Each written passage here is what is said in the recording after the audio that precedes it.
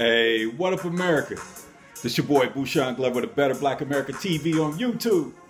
Now today is Monday, September 10th, 2018. Now I'm going to have just do a little quick snippet, quick video today. You know, and entertainment, sports, money, and politics is my thing. Entertainment, sports, politics, and money. So I'm just do a little sports and politics today and segue to two because our New Jersey Senator Cory Booker had a Spartacus moment late last week, and Serena Williams had a Mike Tyson moment Saturday. So we're going to go ahead and just, I'll connect the two. But the climate is right, okay, because you have people stepping out on faith and things are, you know, doing things so different. And during the Judge Kavanaugh's hearings, Senator Cory Booker, who's one of the opponents who do not want this guy to be cleared to be a Supreme Court justice, more in part because he's a Trump nominated. So he's a party that resists. And we all know if you resist, then change can't exist. So he basically, he's doing his thing to make sure that this doesn't happen. But during the process of this last week, he said that he'll be willing to lose everything. He basically told, and I quote, you know, this is what he said.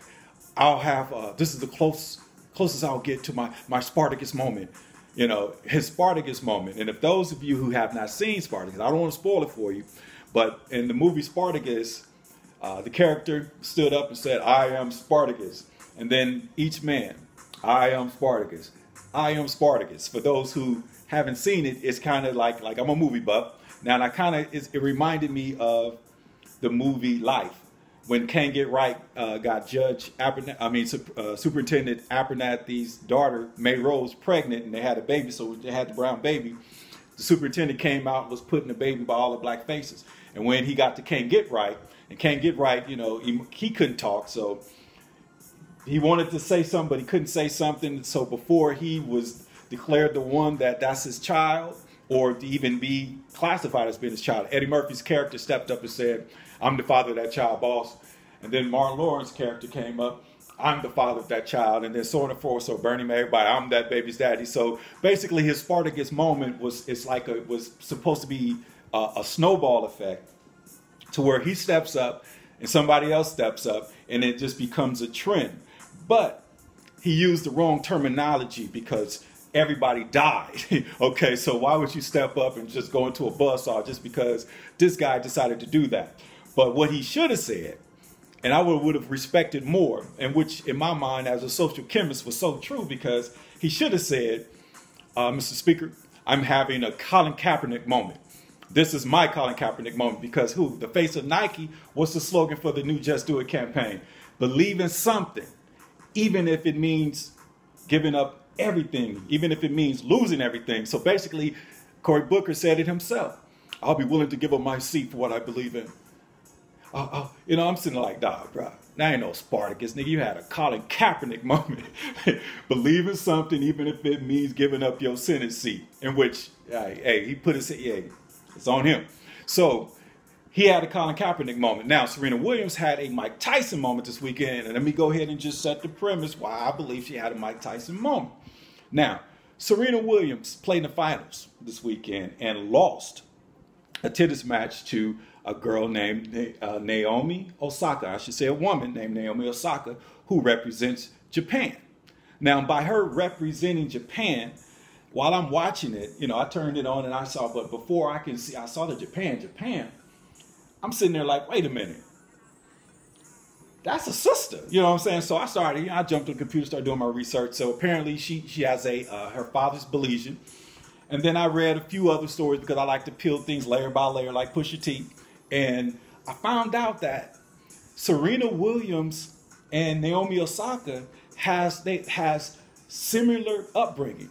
And come to find out that the girl that the woman that defeated Serena, Naomi Osaka, Serena Williams was her idol.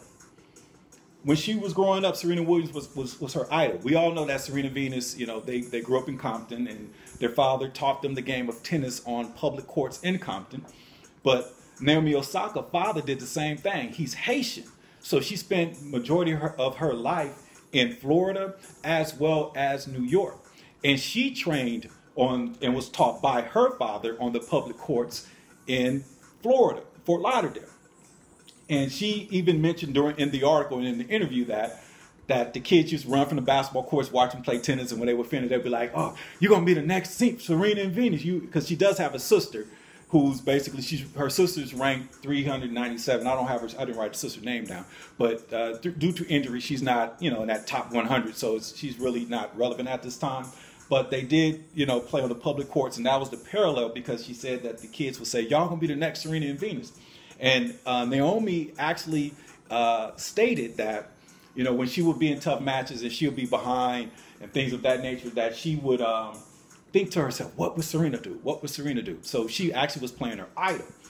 But why I say Serena Williams had a Mike Tyson moment is because by me doing the research, I found out that when Serena, her first tournament that she lost, when she came back from maternity leave from having her baby, her daughter, that she lost to Naomi Osaka.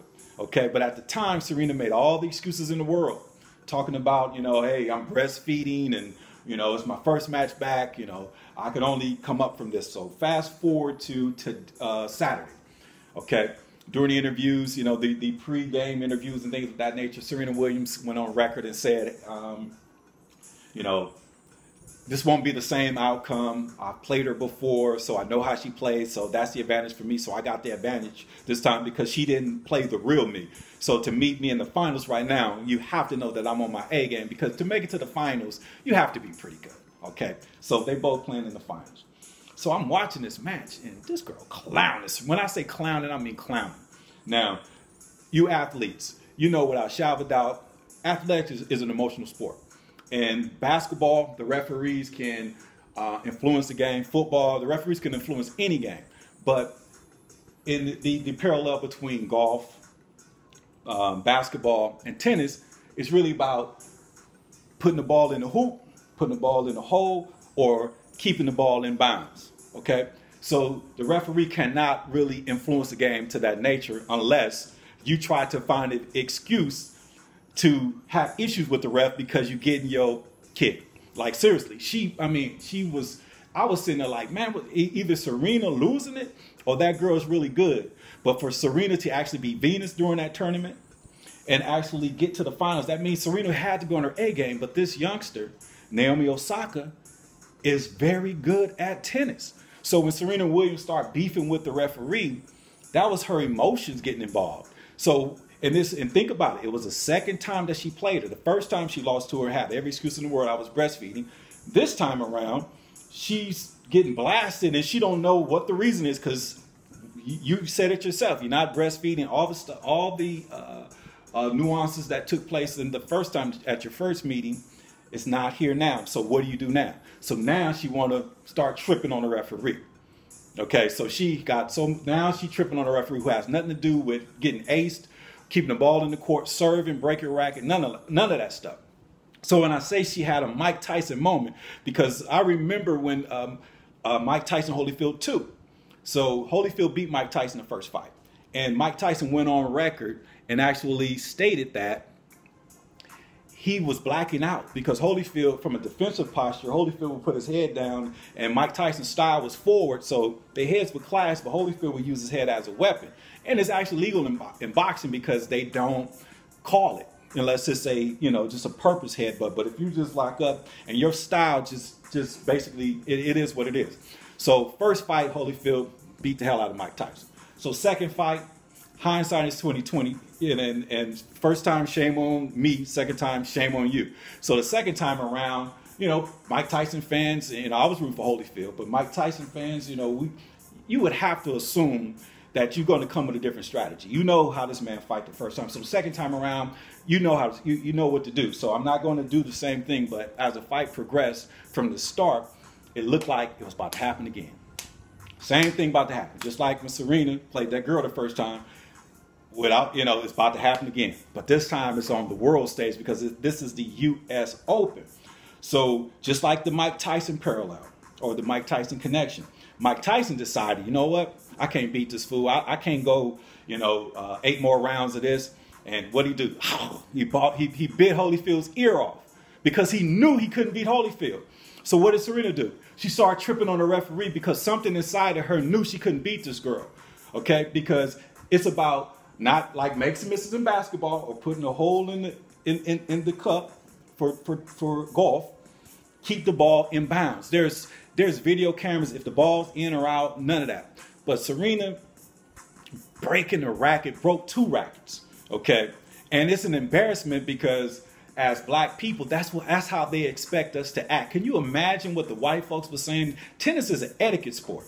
And one of the reasons why Serena got upset is because while she was getting smoked by this girl, she was looking into the audience at her coach, which is illegal in tennis because tennis is an etiquette sport.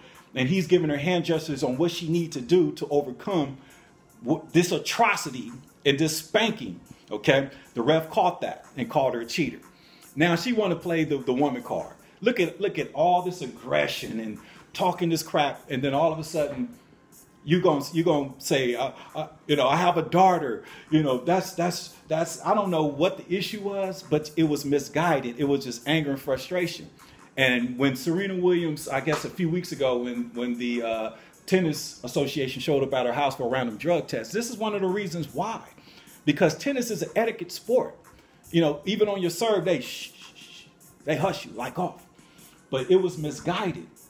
Okay, but Serena knew without a shadow of a doubt that she was about to take that L. And while she was taking that L, I looked up and see how did Naomi Osaka get there. Naomi Osaka actually only gave up like 2 or 3 points in the entire tournament. So the girl is really good. But for Serena Williams to act like that, I mean, she broke 2 tennis rackets. She was just, like uncontrollable. And then this is the difference between men and women, because now you're doing all of this aggression and now you want to cry about it. Okay? But all of it was misguided. But the thing that hurt my heart, and one of the reasons that inspired me to do this video, is because Serena Williams says she has a daughter and she's fighting for women equality. You wasn't playing no man, that was a girl kicking your butt. Okay? And I could see why, she has a child by a white boy or Caucasian, and why she don't date blacks. Because just imagine a black man in the audience while his wife tripping, that's the breadwinner, and he holding the baby, talking about, girl, stop tripping. Nigga, forget that ref. Do your thing. Don't worry about that fool. You know what I'm saying? Just do your thing. Can you imagine that? You know what I'm saying? Because just imagine she was married to or had a baby by a black man. He would have been like, baby, come on, get your mind right. Don't worry about that. He ain't hitting those points. Do what you got to do. But she's sitting there so emotionally charged and can't even focus. But when you look back, that she already lost to this girl. So you can't say the referee took anything from you because the girl kicked your butt. And at the end of the day, what bothered me, and which bothered a lot of people, is the fact that during the ceremony for the winner and the runner-up, man, they booed Naomi Osaka. I mean, literally booed her. I mean, she was dropping tears and was so emotional. And one of the reasons why she says that, as a father from Haiti, mother from Japan, grew up mostly in Florida and New York, why she chose to represent Japan was because of her demeanor, her posture, how she was raised. She said when she go to Tokyo, she feel at home. They're not aggressive. They're a little, docile, and or Mac is saying pocket, but she cried. So she was robbed of one of the most significant moments in her life. Matter of fact, she was robbed of the most significant moment of her life to date because of Serena Williams acting like a nigga. I mean, straight up. I mean, we have to be like, you can't call me racism for saying it, because if this was my sister, why you out there showing your colors? We all hear that. So we got to be honest with ourselves and not be judgmental, but be transparent and honest, because we supposed to be, at a different standard, because they expect us to act like that. The only person that I ever saw act like that was John McEnroe back in the day. Okay, and he had the white privilege. He was an emotional guy and all that stuff. But I understand that. But on the big stage, to rob this girl of one of the most significant moments in her lifetime, I mean, that's not fair. So when you say you have a daughter, you fight for women equality, what about the rights of this woman? What about you robbing her of her opportunity, okay, from her getting her, you know, like that's not cool.